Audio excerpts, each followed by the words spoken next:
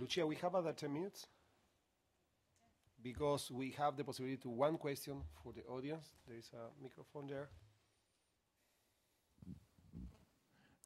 Anyone have questions?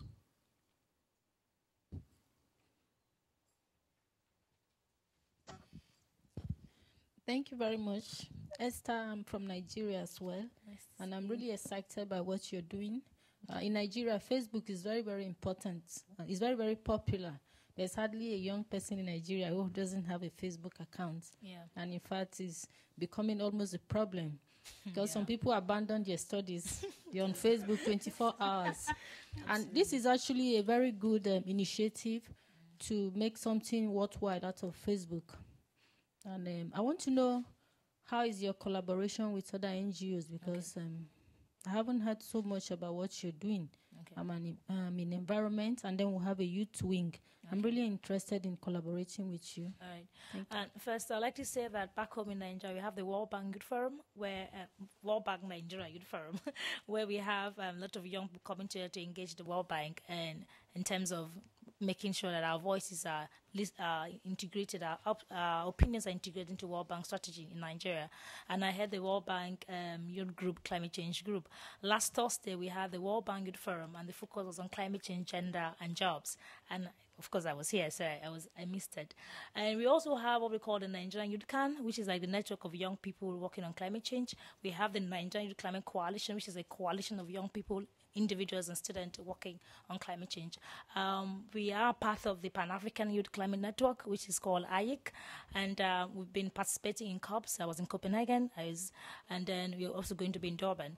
On World Environment Day, we had what we called we had a workshop on the Hill, because I felt a little bit somehow, because most of the environmental organizations back home were not connecting to the environment. So we took like a group of 20 young people to hike in Abuja, and then we had a workshop on the Hill to let them feel the environment, to let them get connected to the environment, just beyond the social world. So we also work in that area. We are definitely open for collaboration, but our focus is towards Durban, because we want Durban to really be the African Cup, and we want to support that to reality. Other last question. There.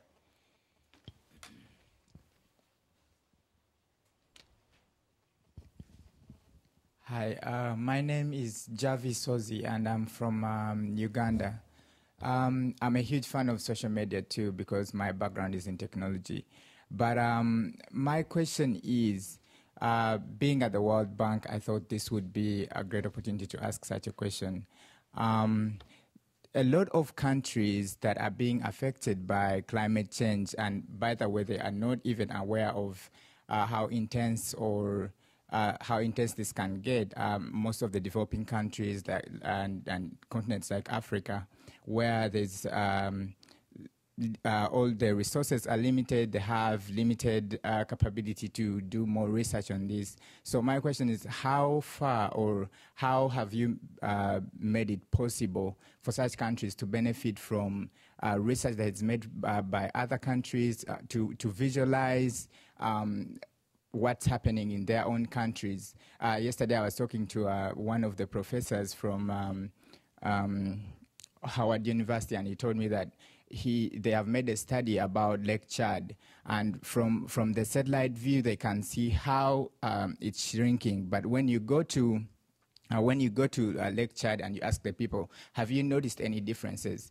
Nobody can see this. So for me, I think in many of the developing countries, people cannot even see what's happening in their own communities, because they get used to things changing little by little. But eventually, these are huge differences. So for me, I think that there will be more need to combine resources, and by resources I mean of course even the human resource and other funds that can be made possible for countries to work together, because I think then eventually climate change will affect everybody, whether it's across borders. It won't just affect one country from the inside.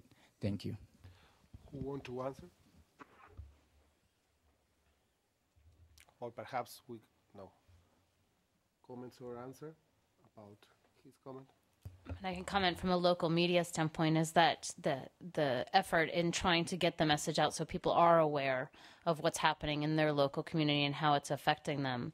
I think the mapping piece is an important one that you bring up, is the idea of not just social media, but how technology plays into this.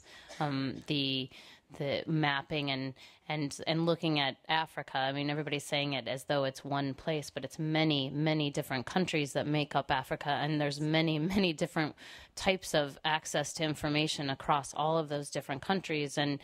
And I think the important thing in the midst of all that is to recognize, and to your point, is recognize that each of these countries has its own unique challenges, its own unique languages, and its own unique way of solving things, and to not take it as a whole.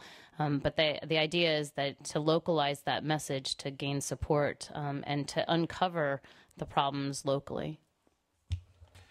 Thanks, Jerry. And I think that we can close now. I want to thank all the panelists, first of all, to be so concrete and fresh about this discussion that is very, very important for the present, not for the future only, for the present and for the future. I want to thank the audience to be here till now.